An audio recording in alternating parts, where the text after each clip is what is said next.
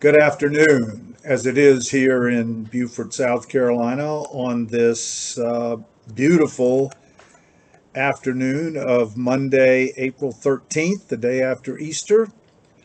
I am going to talk to you a little bit today about Reconstruction in the pivotal year of 1866. This program is brought to you by the University of South Carolina, Beaufort, in conjunction with the Osher Lifelong Learning Institute, which I urge you all to join and participate in. They have some great programs, and I've been privileged to be a part of it. I want to thank Erica Martin again for her help to me in producing this, and any errors are mine and not hers. Since there is again no one here to introduce me, let me say that my name is John Warley. I live in Beaufort. I'm a retired lawyer, having attended the Citadel undergraduate and the University of Virginia Law School, and retired from the law around 2011 and have been a full-time writer since then. I have 5 published novels out there, the latest of which is The Home Guard, which is historical fiction set in Beaufort during the Civil War, a coming-of-age love story that takes place in the middle of the war. It's available on my website if you're interested, www.johnwarley.com. And if any questions arise during the lecture, you can email me at johnwarley@gmail.com. Several of you have, and I've been happy to respond to those emails. So I want to talk a little bit about Beaufort at the end of the war. As some of you know, because of the traffic that has viewed it on YouTube, I did a lecture on Civil War Beaufort and then followed it up with Beaufort and Reconstruction in 1865. That, of course, was the year the war ended.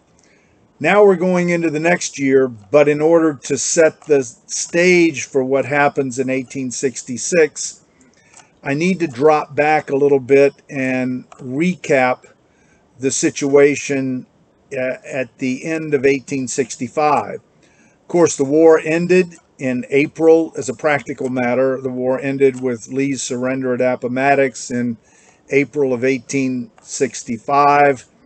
A few days after the surrender, Lincoln was assassinated, which made his vice president, Andrew Johnson, president. And I'm going to talk in this lecture quite a bit about Andrew Johnson because it is essential to what happened in Beaufort during Reconstruction to understand what was going on at the national level. One thing that legislature did that was, in hindsight, quite ill-advised was they adopted what were called black codes. I'm going to go through a couple of the provisions of those. For example, now bear in mind the 13th Amendment had been enacted and was effective. That outlawed slavery. But just because a Southern plantation owner couldn't own a slave after that amendment did not mean that he could not treat his black workers as slaves, tantamount to slavery. So a slave, for example, a black, was barred from any occupation other than a farmer or a servant without payment of an annual tax, and that tax could be prohibitive. They had to sign an annual labor contract as a servant. Their working hours were sun up to sundown. They had to have permission to leave the plantation or to have guests visit them on the plantation. And if they didn't have a work contract, they were unemployed, they were subject to vagrancy laws, no visible means of support, and they could be arrested. So you could forgive the African Americans for asking, what is really different about my status now that I'm no longer a slave?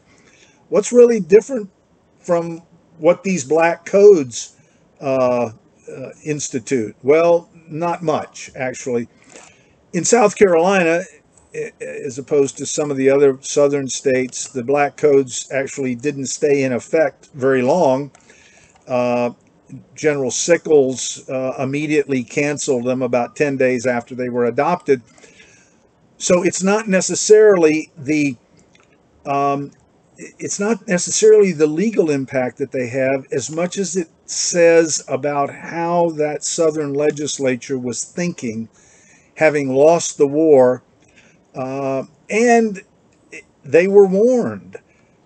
Some friends in the North and in the Congress said, look, if you adopt these codes, you're just asking for trouble. I mean, the North is sort of put out with you as it is. They've lost hundreds of thousands of citizens to the Civil War. Of course, the South had too, but the South had instituted it. The North had lots of people dead, and they were not in a very good mood. And to pass these black codes was like tweaking their beak. And they were warned not to do it, but they unfortunately didn't pay any attention to that. And we'll see what happens as we get into the year 1866. So, as I say, I need to talk about Andrew Johnson because he had a unique opportunity in U.S. history as a president to shape not only history, the history he was living through, but his legacy as a president. And we'll see how he did that. The Congress, it was a very unusual situation. The Congress was elected in March of 1865, but it did not meet until December of that year. So if you think about the events that happened between the election of the Congress and them actually taking their seats in Washington, the war ended, Lincoln was assassinated, Johnson became president, all of that while Congress was not in session. So this period is known as presidential Reconstruction for a very good reason. Johnson had essentially a carte blanche to handle Reconstruction as he saw fit. And originally, there was a lot of optimism that Johnson would handle it well. He was basically a devotee of Lincoln's malice toward none policy. And so a lot of the more moderate Republicans in Congress thought that he would be all right, that he would protect the gains that had been made by the war and deal with people fairly. And that was the goodwill that Johnson started out with the mourning, as you can imagine, over Lincoln's assassination in the North. The morning they welcomed Johnson as perhaps someone they could work with. The political situation is something to keep in mind throughout this discussion. The 39th Congress, which is what we're dealing with, had large Republican majorities in both the House and the Senate. There was a group of radical Republicans in both houses of Congress, but they were at this point a fairly small minority. Charles Sumner in the Senate was one of the leaders. Thaddeus Stevens in the House was a leader of the radical Republicans. And they were radical because they wanted universal male suffrage, which of course would have included African Americans having the vote. And the Congress was not ready for that yet. So they also espoused free labor, although there was some inconsistency with the radicals about how they wanted to handle the labor situation. But they were all pretty much unified on the issue of universal mail, and note mail, underline mail, because this a lot of the abolitionists would end up taking a lot of heat from females who did not understand that if they favored universal suffrage, why that didn't apply to females as well. But that's a discussion for another day. So we have to talk about Andrew Johnson. Here he is. That's him on the right. And I want to give you a little bit of his background, and we can talk about sort of where things went off the rails with him. His personal history: born in North Carolina. He was a very ambitious man. Moved to Greenville, Tennessee as a young man, became mayor as a young man. What's that? He was 26 years old when he became mayor of the town he had moved to. 7 years later, elected to the Tennessee Senate, then sent to Congress in 1843, governor of Tennessee in 1853.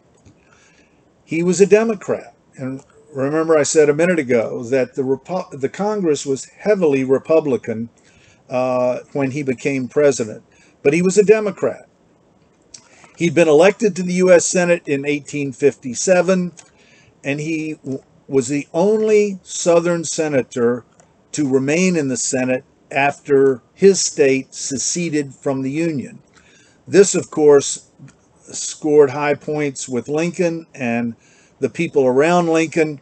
So when Lincoln put together a unity ticket for re-election in 1864, he substituted out his vice president who had served him in his first term, and he put Andrew Johnson on his ticket, a national unity ticket that won Lincoln re-election in 1864. One of his more infamous personal points was his drunkenness at his own inauguration, Johnson's that is, on March the 4th of 1864, causing, he had many drinks the night before.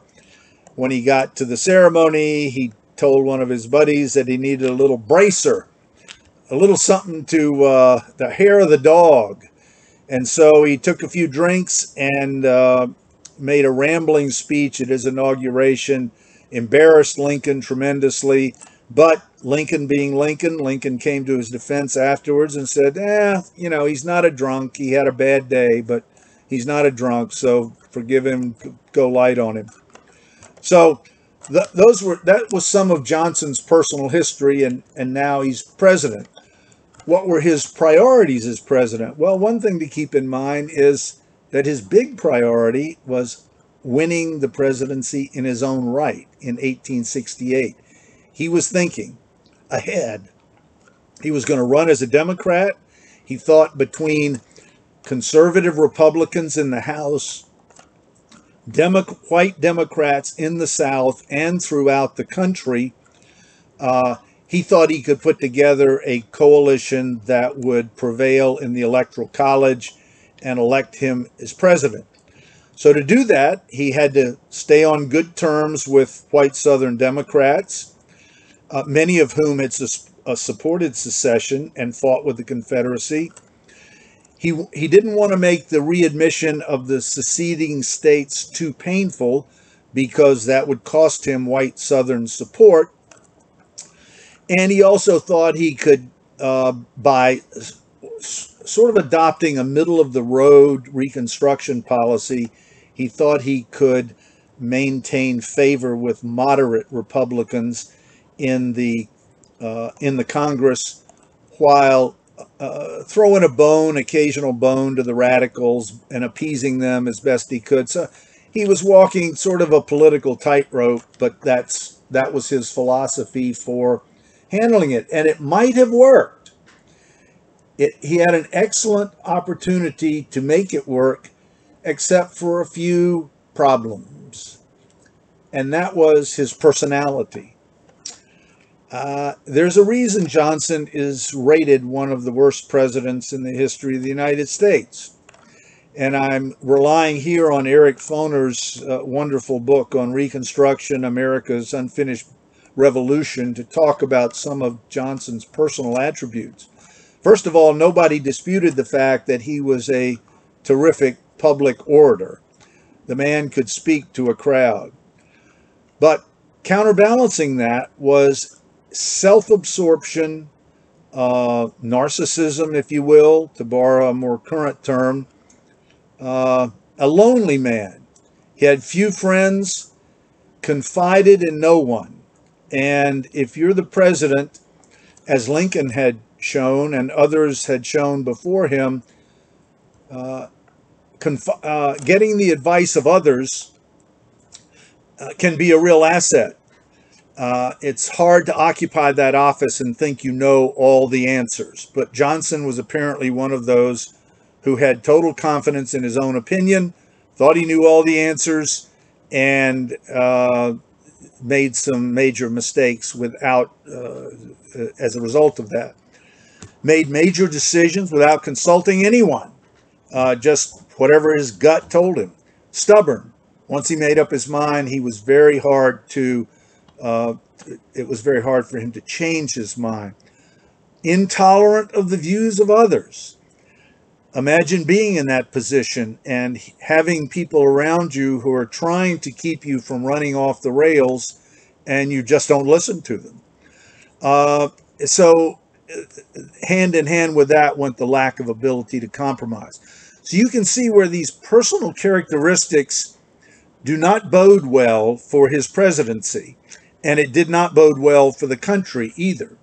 As I say, he had this 8 or 9 month period between April of 1865, when he was elevated to the presidency, and the time that Congress came in and organized itself in December of 1865. He had about 8 months where he could do pretty much whatever he wanted to do by way of Reconstruction and presidential edict. And so this era, this 8 or 9 months, is what is known as presidential Reconstruction. And presidential Reconstruction, if things had turned out differently, might have lasted for all of Johnson's tenure as president. Could have even led to his reelection as president, or his election, I should say, since he was never elected the first time. His reelection as president in 1868, had he been other than he was. So shortly after Congress came into session in December of 1865, Johnson made some fatally bad decisions, which essentially cost him all of the goodwill, or most of the goodwill, that he had when he took over from Lincoln. The first thing he did, which stunned the Congress, was to veto the extension of the Freedmen's Bureau. Now, I talked about the Freedmen's Bureau in the last lecture, but I want to talk about it a little bit more now to give you the significance of that veto. The Freedmen's Bureau was essentially a large bureaucracy set up to administer to the African Americans in the wake of their freedom and the end of the Civil War. Until the Freedmen's Bureau was established, it was the military's job. And I listed some things that needed to be done. For example, the blacks wanted to own the land they had worked for generations. They wanted education. They wanted freedom from fear. Many were afraid that their old masters would be back and that they would pay the price for that. They wanted ultimately the vote. They wanted a say in the government that they lived under. Well, certainly as far as their personal safety went and as far as education went, it fell to the military immediately after the end of the war, and the military just was not equipped to do it. I remember I talked about all the freedmen that were following Sherman in his march through South Carolina, putting a terrible burden on his logistical train, and that prompted Sherman's famous Field Order Number 15, where he tried to give the freedmen land so they would stay in place, stay on the Sea Islands and not follow his soldiers and need food and shelter and all the rest of it. So when it was originally passed, the Freedmen's Bureau, and to borrow a modern analogy, I would suggest to you that now we have, of course, all sorts of federal agencies. We have Health and Human Services, we have the Department of Education, we have the Department of Labor. All of these things have been federalized, but back in the 1860s, they didn't have any of those things. You know, Lincoln had a Secretary of War and a Secretary of the Treasury and a Secretary of State. He didn't have the Secretary of Veterans Affairs. He didn't have all of these bureaucracies that we had now. So the Freedmen's Bureau was really one of the first of those kind of almost modern style bureaucracies where the Congress was essentially saying, look, you guys go deal with this. We've got a lot of issues, a lot of administrative stuff to go deal with it. So when it was originally passed, the Freedmen's Bureau had a limited lifespan. So this was the vote to reauthorize the Freedmen's Bureau, which, although it had some issues, was essentially viewed as essential and had wide support in Congress, almost unanimous Republican support. They extended its life.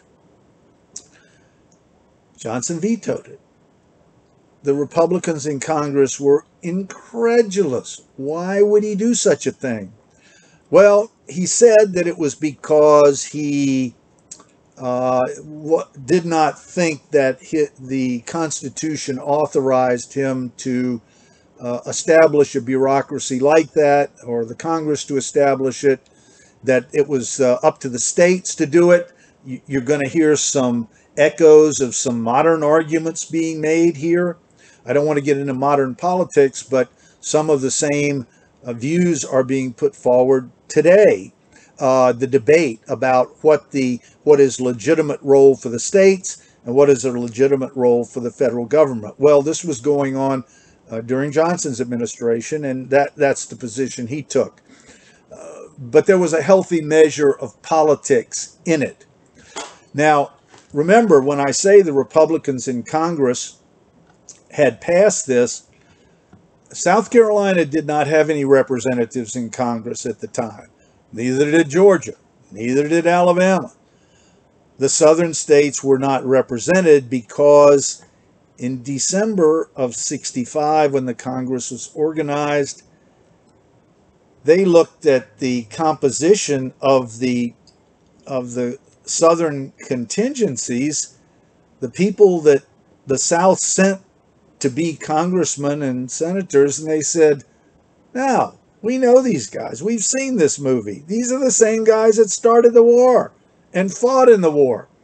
Thaddeus Stevens, the radical leader in the House, radical Republican leader in the House, called them, those congressional delegations from the South, aggregations of whitewashed rebels.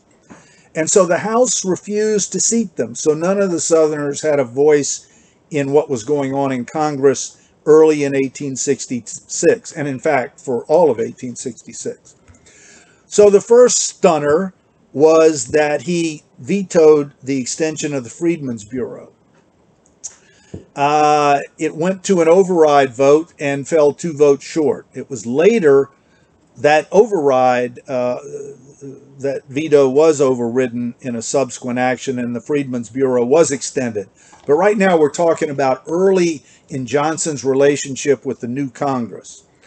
Then along came the Civil Rights Bill of 1866, which gave African Americans the rights enjoyed by whites.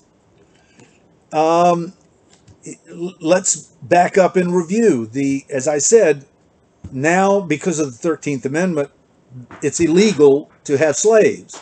So the slaves are no longer slaves legally. But as we saw from the Black Codes, that didn't give them any rights as citizens. They could be treated just as badly as they had been treated up until then, as shown by the Black Codes.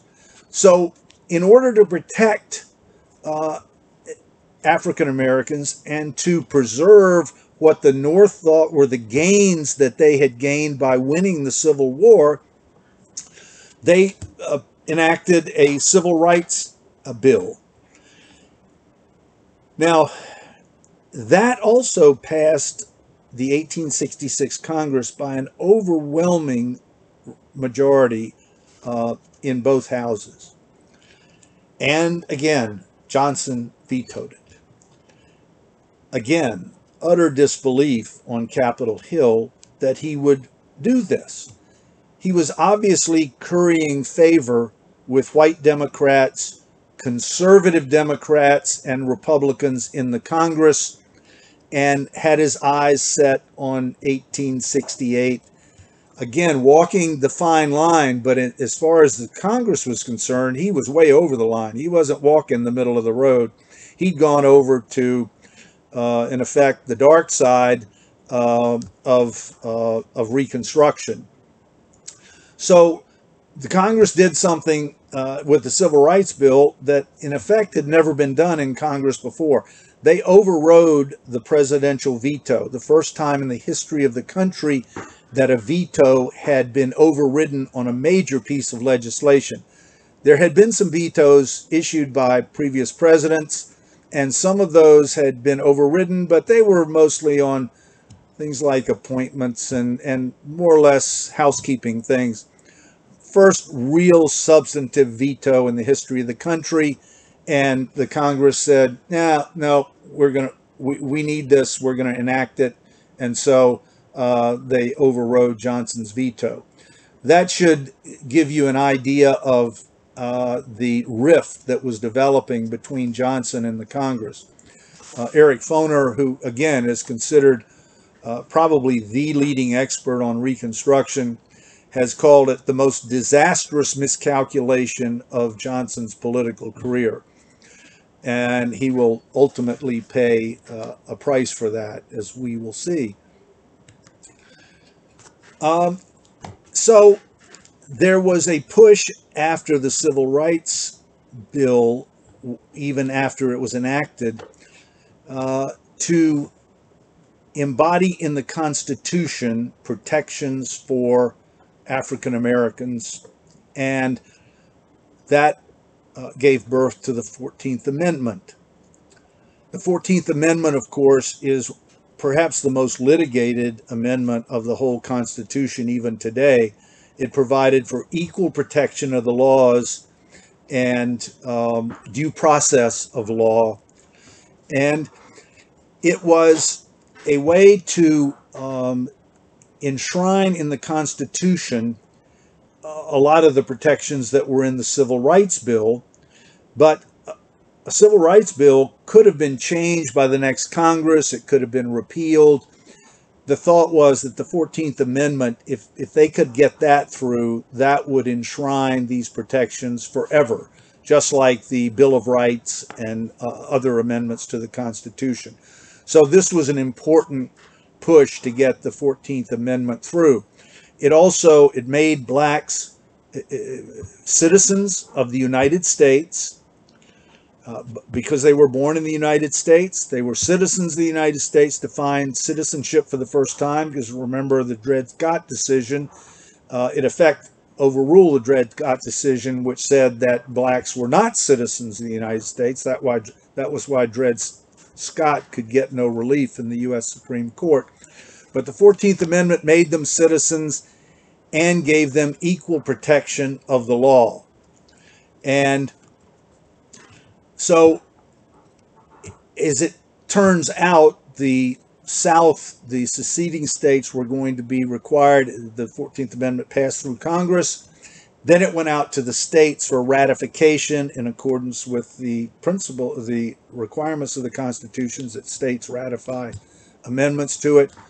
It went out for ratification, and to get back into the Union, the South is going to have to ratify the 14th Amendment as part of their redemption as states. We'll talk about redemption in another lecture. But so did the South ratify the 14th Amendment? How was it greeted in South Carolina and other southern states, other seceding states, when it came back to them for ratification? Now we're in the summer and fall of 1866. And as I say, ratification was required for a southern state to get back into the Union. So what did South Carolina do? Remember that Congress that passed the state General Assembly that passed the Black Codes? Well, those guys were still sitting around in Columbia. They were not too wild about the 14th Amendment. Both House and Senate rejected it. The South Carolina House rejected it by a vote of 95-1, which gives you some idea of what the attitude of that legislature was toward any of these rehabilitation measures being passed in the North. They just weren't having it. So it was a recipe for disaster, and it wasn't going to be too long before disaster hit. I showed this slide before, but I want to just review it. What were the Sea Islanders? Now we're talking about Beaufort and the Sea Islands here. Hilton Head, Bluffton, Fripp, what is now Fripp, wasn't then, Ladies Island. What did they want? Well, the African Americans certainly wanted to land, as I say, the land that they had been working for generations. They wanted the vote, the voice in the government. They wanted education, and they wanted freedom from fear. What did they get? Well, they did get land. I mentioned all those tax sales. Those tax sales continued through 1865, 1866. A lot of African Americans were able to purchase land as a result of those tax sales. Whereas the number of landowners in Beaufort and the Sea Islands had been a couple of hundred before the Civil War, a few landowners owning huge tracts of acreage. After the Civil War, it was divided into small farms, many of them owned by African Americans. And you can see this statistic. By 2000, freedmen owned land in Beaufort on the Sea Islands after the Civil War, which had been unheard of for them to own any prior to the Civil War, but certainly not at that level after the Civil War. What did the whites do? Well, as I mentioned, some of the white families started drifting back to Beaufort, those who had participated in the Great Skedaddle. And they wanted their family property back. They said, we've been gone, we couldn't pay the taxes, you have conscripted our land illegally, and we want it back. So they started filing lawsuits. A total of 22 white families had brought a total of 44 lawsuits by 1873. This litigation went on for years. And very interestingly, and I may have covered this in a previous lecture, but I think it's worth covering again, that one of those tax sales involved the house that Robert Smalls acquired in a tax sale and lived in for the rest of his life. The house had originally, which is on Prince Street, and you can see it today. I had a slide of it in the last presentation. But the house on Prince Street was originally owned by the McKee family, the owners of Robert Smalls when he was a slave. The McKees sold it to the Detreville family. The Detravilles failed to pay the taxes, so at an auction, Robert Smalls bought the house for something like $600. Well, the Detravilles came back to Beaufort after the war and they wanted the property back. Robert Smalls said no. It went to litigation, and the case ultimately ended up before the U.S. Supreme Court. Smalls v. Detreville, and the U.S. Supreme Court decided in favor of Robert Smalls. The leading Supreme Court case on tax sales in Beaufort during the war, and Robert Smalls was able to live in that house for the rest of his life. So in terms of land, the freedmen were successful in getting land. It's one of their priorities. Education. This was another success story. Probably the greatest success story of the Freedmen's Bureau was the establishment of education. 1866, the year we're dealing with, 1 year after the war ended, there were 54 schools for freedmen in Beaufort and the Sea Islands. And remember, before the Civil War, there were 0. So 54 schools employing 130 teachers with over 7,000 students. African Americans were thirsty for education. But of course, they could not get to Penn School, established by Lordstown on St. Helena's Island. They had trouble getting into town because they're so spread out and they have to navigate the water. So a lot of what they call farm schools were set up. These were schools on the property, white instructors, black pupils, and the instructors paid for by renting out the property to sharecroppers and truck farmers and people that would pay for the privilege of renting the property and raising crops. And these schools were much modeled on the Port Royal experiment that had been begun when the Union missionaries arrived from the north in 1862. Principal among them, Lordstown, and her co-teachers. Freedom from fear. And this is starting to get a little problematic. Naturally, once the war was over, the blacks wondered what would happen to them, to their security.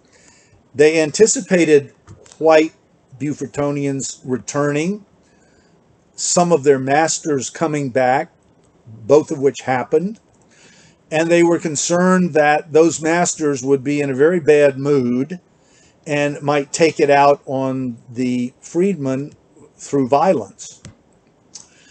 Compounding their apprehension was the fact that the Union troops that had occupied Beaufort for the war were now being reassigned to Charleston. So there were fewer and fewer federal troops left in Beaufort to enforce what law there was and to protect the freedmen.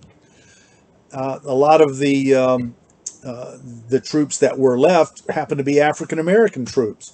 So as long as African Americans were armed, African American troops were in Beaufort protecting African Americans on the Sea Islands, the situation was very manageable, and there were not that many instances of violence. But the blacks were arming themselves in anticipation that there were going to be problems. So with the blacks arming themselves, the whites that returned bringing back their weapons, both sides were armed. And so you had the potential for a real race war. It never developed as that. There was violence. There was some black on white violence, some white on black violence. But in general, on the Sea Islands, the situation was kept under control.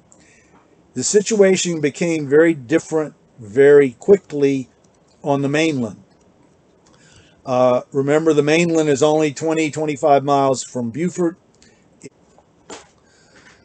When the whites came back to places like Yemassee and up the Combahee River to those plantations, there were very few federal troops at all.